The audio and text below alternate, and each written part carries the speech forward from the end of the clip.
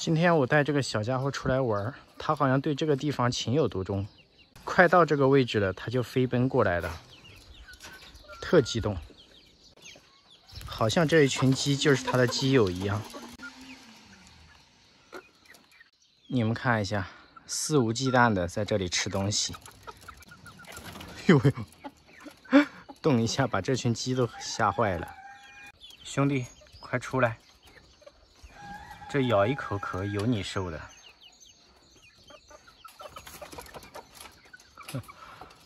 来，一群妖姬，让开！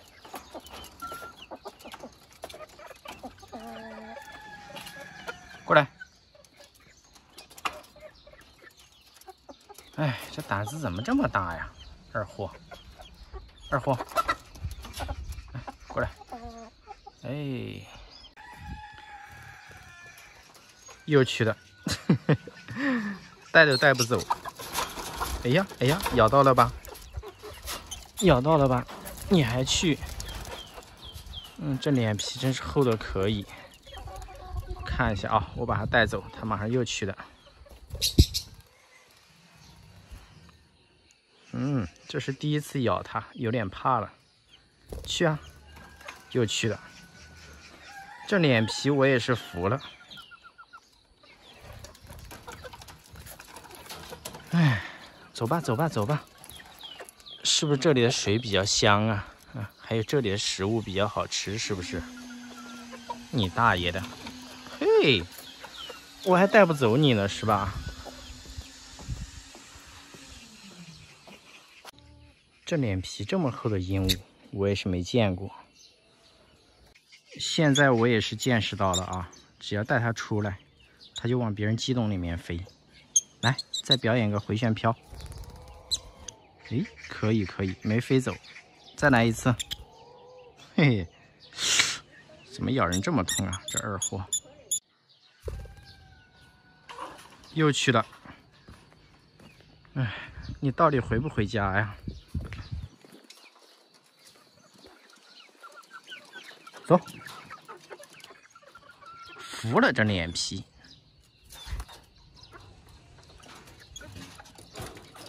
真是气死我了！刚刚回家，一松手，它又飞过来了。哎，就跟二驴差不多，带出来带不走，这个是带不回去。这个水这么脏，它就喜欢喝这里面的水。我真是服了你这二货了。哎。我真想把你放进去啊！不要你了，但是我还是舍不得你，这一次必须要带回去了。来，再给你找一群小鸡，这里又有一群。你不是这么喜欢跟鸡为伍吗？去吧。你怎么不去啊？你这个二货，对这一群鸡没有什么好感。有没有大佬帮我分析一下？为何他对那群鸡情有独钟？我就纳闷了，百思不得其解。上一期在给大家介绍牡丹鹦鹉的时候，有几点我忘了说了，就是这家伙的缺点，它咬人特别的痛，而且噪音挺大的。如果你特别喜欢安静的话，那这种鸟其实也不适合你养，挺吵的吧？不过对于我来说还好。然后给你们看一下它嘴巴。这跟个小钳子一样，喜欢咬人。不过我的皮厚，我没什么感觉。其实真正的咬起来还是挺痛的。所以说，大家也慎重考虑。要不你也和耗子一样，关几天，去。